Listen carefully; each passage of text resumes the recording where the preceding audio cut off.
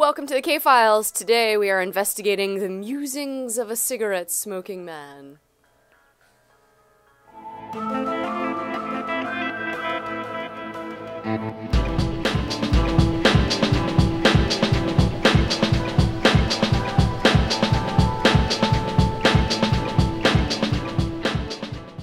Welcome back to the lush basement office. I'm your host, Katie. And I'm Chrysalia, and we're coming at you from HollywoodRedux.com. HollywoodRedux.com. We're talking about the musings of a CSM today, one of my all-time favorites. Finally, we get to see CSM. No Mulder, no Scully. Finally, I'm so happy. CSM, JFK, Martin Luther King, Lee Harvey Oswald. I will say this. It was a little weird not to have Mulder and Scully in an episode, but I'm okay with that. Yeah, David and Gillian got the week off. They needed a break from, how many seasons? Well, a lot. 4. Yeah. 3.5 anyway. But yeah, no, the cast were pretty happy to have the time off. I know Duchovny especially was glad to be back in LA. Taking some sun. Yeah, and it was Hopefully. nice to give William B. Davis a chance to shine, that tremendous actor who plays the CSM. Yeah. It's great stuff. It's definitely a fun experience that we've never had before. We've never had an episode where we didn't have any Mulder and Scully, where we focused completely on an ancillary character. And there are a few more episodes of its ilk. There are a couple of Lone Gunmen episodes where we don't really have much Mulder and Scully. And there are a couple of Skinners, which are always the Skin Man. Always a good time. So there is a small list of ancillary characters that get their own feature, but there aren't that many to get its own episode. Yeah. Especially CSM. I mean, a character who in every episode we just get him smoking a cigarette, and that's about it. That's all you know from him. Yeah, so Chris Owens played the young version of him in this episode and in others. Demons coming up in later on in the fourth season, he plays him again, and on and on and on, and then plays his son, of course, Jeffrey Spender, later on.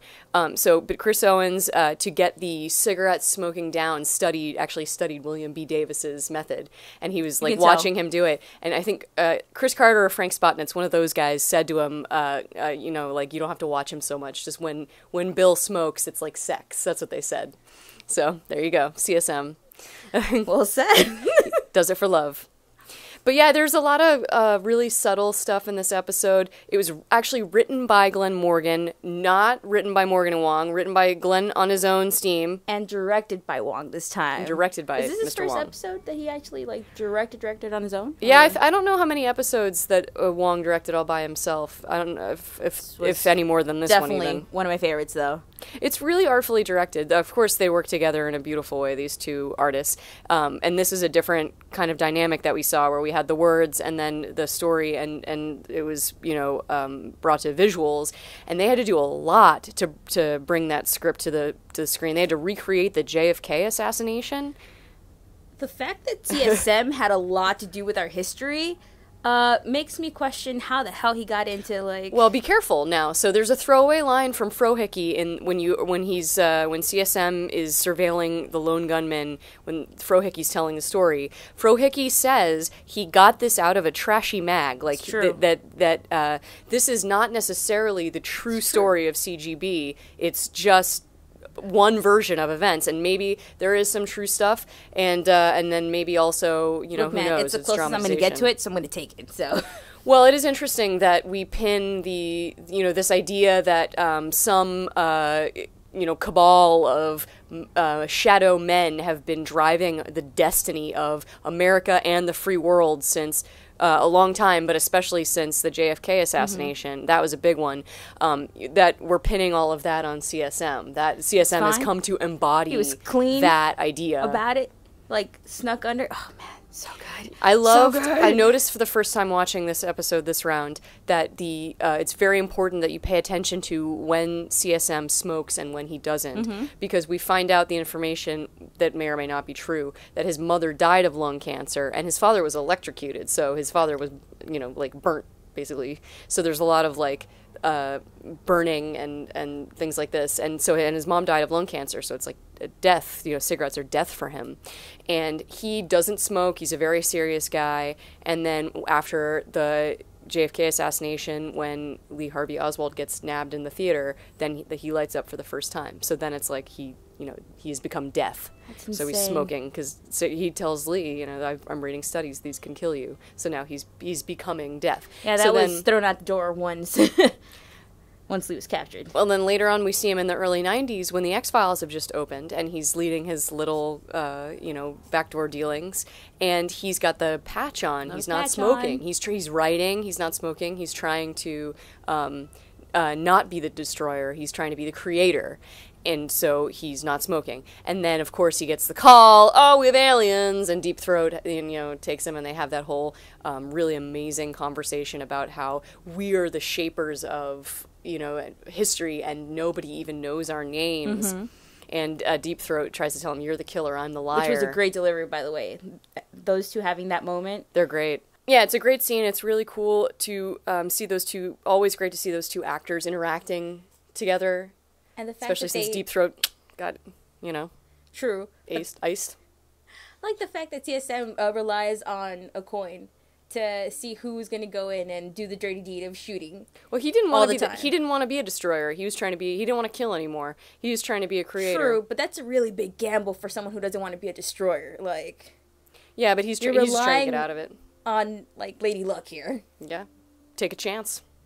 But Risky, it's also, I also noticed that he wants to be a creator in another way too that is very subtle, because at this point in the show we didn't know that CSM was Mulder's biological father. So he's got, in the very beginning when we find Chris Owens' version of the young CGB, and he's shares the bunk with young Mr. Mulder, Elder Mulder, William Mulder, and Mulder shows them the picture of young baby Fox, and Mrs. Mulder, and says, my 1-year-old, blah, blah, blah, and, Jeffrey Spender, or CGB Spender, the young version, he takes that picture and he keeps it, and that's his kid, but he doesn't, he was not the creator, he doesn't get the credit for it, so, that's, one thing, too, where he was, trying to be a creator, and he writes himself as the hero of his story. He writes the Jack Colquitt stories, and even there he doesn't get full credit.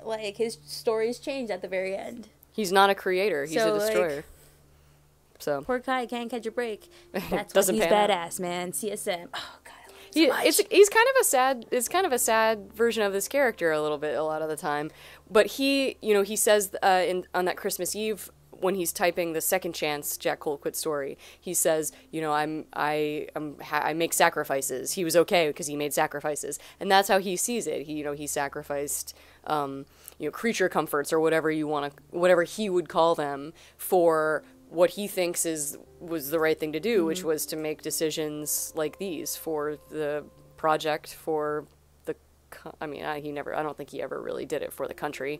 Although the young version of him does seem to be much more earnest anyway, seemingly. The young version? Yeah. The old one? No. He's so cynical. That's what I noticed so much. I love how cynical he is. Well, that's what I noticed so much, is that when he's the young guy, when he's hanging out with Mulder, just reading his book or whatever, and then he goes to meet with the general, and they're all, smoking away, and he doesn't smoke yet, and he's like, no, I don't touch them, they're death. And you just see these old cynical guys, just smoking away, and it's that is death right there, is the room of death, and he goes in, and then he becomes, the same thing. I keep doing this. This is the symbol for evil smoker. That's your CSM symbol? It's evil smoking. Evil smoking? Yeah. Sinister smoking. That was so nice, though.